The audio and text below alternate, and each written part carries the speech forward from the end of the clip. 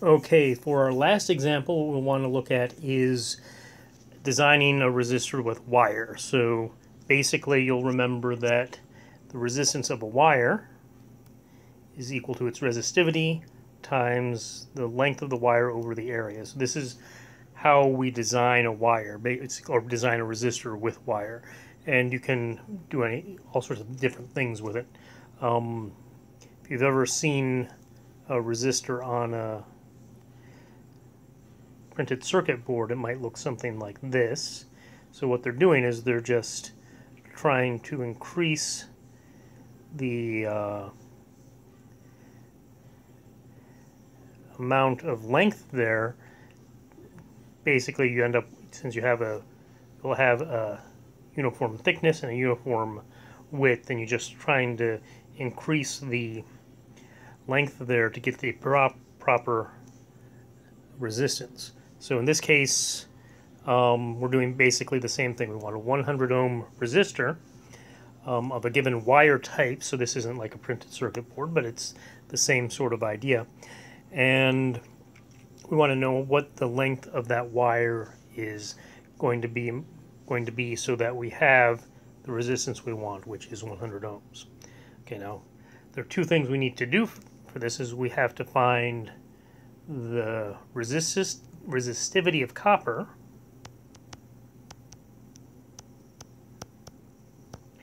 and that's something you have to look up. And then we need the area of 24 gauge copper wire. And there's no way you're going to know that off the top of your head, but again, it's something you can look up. You can look it up on the internet like I did, and you find that the area of 24 gauge copper wire is 1/20th or 1/5, 0.2 of a square millimeter. Okay, so it's a very small sort of thing. I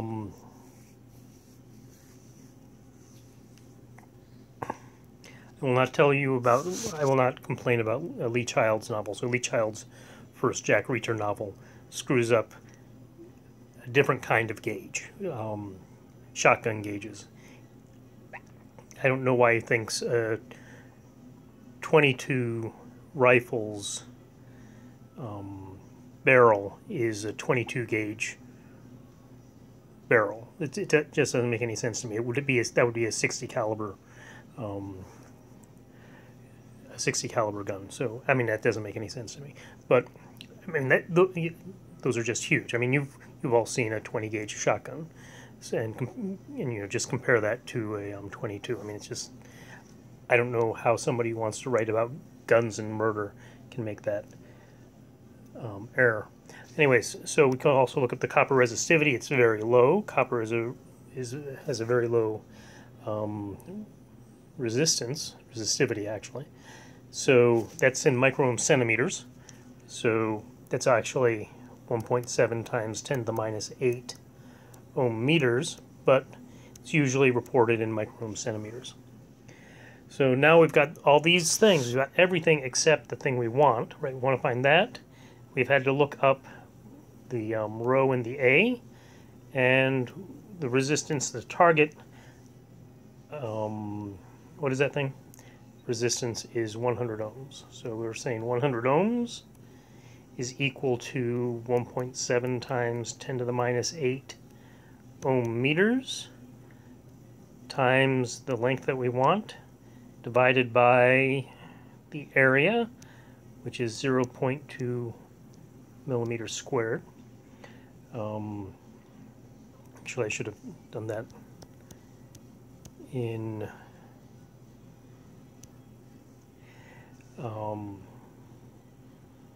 scientific notation.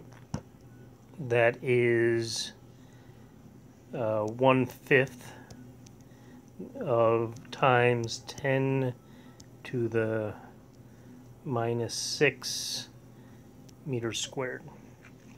Okay, so now we want to find that L. Again, now we've got this stuff here. So L is going to be equal to 100 ohms times 1/5 times 10 to the minus 6 meters squared divided by 1.7 times 10 to the minus 8 ohms per meter, meters, excuse me, ohms times meters.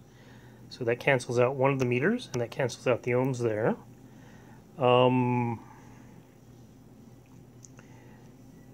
100 divided by 5 is 20. It's 20 divided by 1.7. All right, times 10 squared meters. Okay, so that's 20 over 17 times 10 to the 3 meters. So that's, ooh, I screwed this up slightly.